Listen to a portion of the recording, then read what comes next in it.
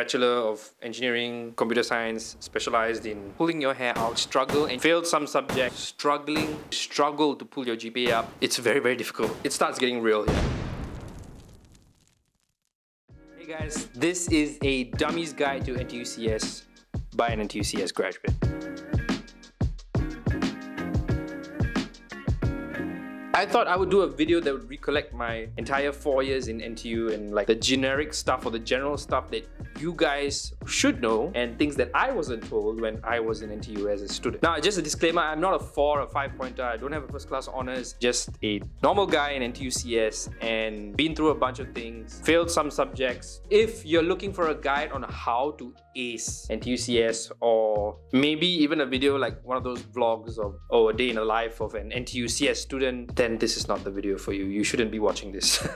But if you're someone who knows you might struggle and you genuinely want to navigate through NTU CS safely and get to that job that gives you a coveted, the coveted compensation that all NTU or all computer science students so-called get, this is the video for you. Now, when I mean navigating safely, it's not just grades, it's also CCA, exams, course modules, admin, finance, the tech that you need. So there's a whole bunch of videos or a whole bunch of information that I have, and I'm just putting it out there for you guys today. The first thing you would have to decide is what type of student you want to be. Whether you want to be that studious person who's just studying every day, or you want to be someone who's not so into the studying, you want to socialize, you want to gain context, you want to focus on your job outside. You need to decide which one you want to be, and based on that you can make most of your decisions through NTU itself. If you do try to do well in both, or you try to be both people, you are going to find yourself at crossroads a lot of the times, and you are going to find yourself struggling through both. And it will affect your morale and just your general outlook at uni. It just becomes very dark and moody. This is not like JC or poly where everything stops when you have exams. Everything carries on when you have exams and when you have tests, when you have common tests, when you have midterm tests. Everything that you do in uni, you're going to have to give 110%. And if you're giving every hour of your life 110%, you are gonna burn out. So let me just start with the general description of what each year will be like. Year one, my best possible advice would be to study as hard as possible in year one. Like, go out with a few friends, get to know people. If you're in hall, first year you are confirmed a place in hall, you just don't know which hall yet. If you have seniors in there, get them to recommend you in. But here's the thing, you will very easily get swept away by all the events and all the socializing and all the clubs and all the activities. Beware, because if you do not do well in your first year, that is setting the basis or the base level GPA. So if you don't do well in your first year, you are going to struggle to pull your GPA up for the next 4 years or the next 3 years. Speaking this from experience, just saying. It's going to be very, very difficult for you to pull up your GPA if you're doing very badly early on. It's okay if you do very well early on, then later on you drop a beat, still okay. So make sure your first year, study as much as you can, make some friends, get a few buddies in your own course, okay? Make sure to go for course camp. Even if you never go for your hall one, even if you never go for your student union one, make sure you go for your school one so you can get a few friends, plan your timetables with them, and then you do the group projects and you do the tutorials and everything together with them. That most of the time gets you through really, really tough situations in terms of academics. Year two, start to network, join clubs, join everything that you want to do. Go and help people, help the community, save a dog, save a cat. Whatever you want to do, go and do. Go to club.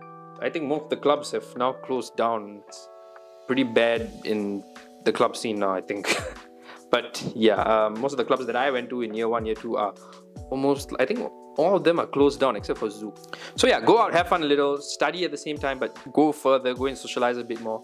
Make a lot of friends, make a lot of contacts, because these are the people that you're going to keep around longer, you're going to keep around after you leave uni. And one guy will probably be your insurance agent, another guy will probably be your property agent. These people are very, very important. Now, year three, it starts getting real here. Start figuring out what working is in working world. A lot of students that I've realized in NTU CS, when I talk to them, they don't really know what the working computer science world is like. I had the benefit of working in some startups before school. I kind of knew what had to be expected, and that's why I always felt like I'm not learning what I need to learn to help me with my job or the interviews. You have internship, Alright, most of them do their internships in year 3, Sem 2. Sem 1, you're finishing a lot of your modules, probably have completed data structures and algorithms by then. You should start doing your hacker rank and lead code so that you can do well in your interviews and you can probably get a job for your internship in Sem 2. At the end of the day, your GPA doesn't really matter when you're going into a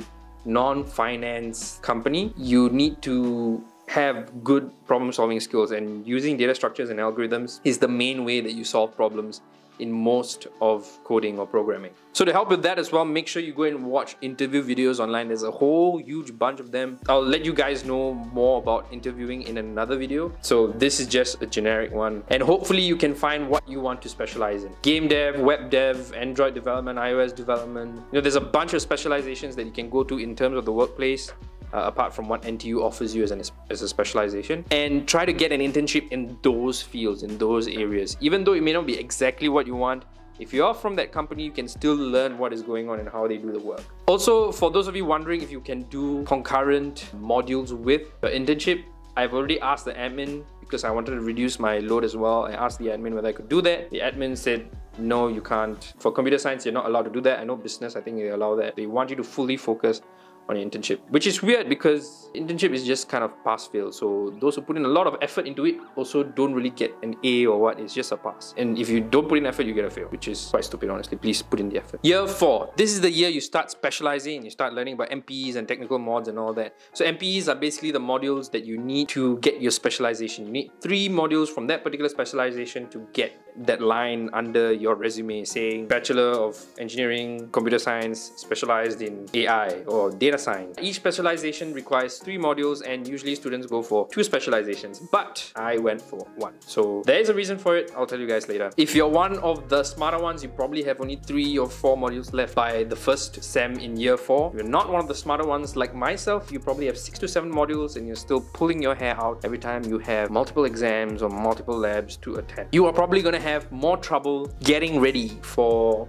the interview and the job life out there. You have less time to practice on lead code and hacker rank, less time to do interviews. I would suggest the first semester focus on your studying and like clearing your modules. And if you really feel like you want to have an easier time and you want to spend more time on the job, then you can, like I said, go for just 1 specialization where you take 3 modules in that particular specialization, or for the first semester you take maybe 2 or 1 module that's related to that specialization, and you take another 2 easier modules from some other specialization. You don't have to be specific, and then the second sem you make sure you take another 2 or 1 module depending on what you did in the first sem related to that specialization. Then you get that 1 specialization. Now let's not forget the big thing, the final year project that is compulsory. You have to do internship, you have to do final year project. Some people, when they do their internships in 4th year Sem 2, they would have done their FYP starting in Sem 3 year 2. And if you've done your internship in Sem 3 year 2, then your FYP is year 4 Sem 1 to year 4 Sem 2. So FYP, really important. It also helps you gain experience. So I would suggest you guys try to get something like that, something that's hands-on. I know a lot of people don't want to do too much work, so they end up going for research. And in fact, research-based topics are more abundant. It may be difficult to get something that's hands-on, really dependent on the professor, and I'm glad I got a good professor. Don't skimp on your FYP, make sure you do it well. Okay, so that was year-specific advice, right? So I now have that whole other segment where I have sections of information based on different things in uni. Yep, I think this has been a long enough video. I know this is a tech channel. The only reason I'm posting this here is because it's NTU CS, which is related to tech. And I do have more to share in terms of the other categories. So make sure you hit that like button and smash that subscribe button. And of course, tap that notification bell to know when I post the next video. And I hope you guys do well. I'm Thiru and I'll catch y'all in the next one.